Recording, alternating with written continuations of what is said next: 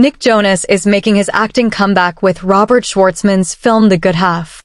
The trailer for the film was released on Friday, which was shared by Priyanka Chopra on her Instagram stories. The feel-good movie that revolves around love, life, and loss also stars Brittany Snow, Elizabeth Shue, Alexandra Shipp, David Arquette, and Matt Walsh in pivotal roles. The nearly 3-minute-long video shows the character of Alexandra Shipp, Zoe Abbott, strike up a conversation with Ren Wieland, played by Nick Jonas, on board a plane. The trailer then introduces us to the characters of Brittany Snow, David Arquette, and Elizabeth Shue, who are playing the roles of Ren's sister, stepfather, and mother, respectively. The family meets for their mother's funeral, where Ren's father, played by Matt Walsh, encourages his children to find closure and personal growth.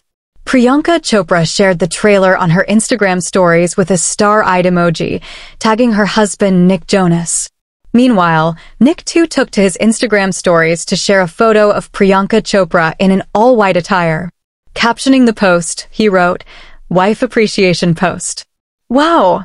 The couple, who tied the knot in 2020, are parents to a daughter, Malti Marie Chopra Jonas. Previously, Nick Jonas has shown his acting talent in films like Jumanji, The Next Level, and a cameo role in Love Again. As a teenager, he appeared in films like Camp Rock. The Good Half premiered at the Tribeca Festival last year on June 8th. The film is scheduled for a commercial release on July 23rd.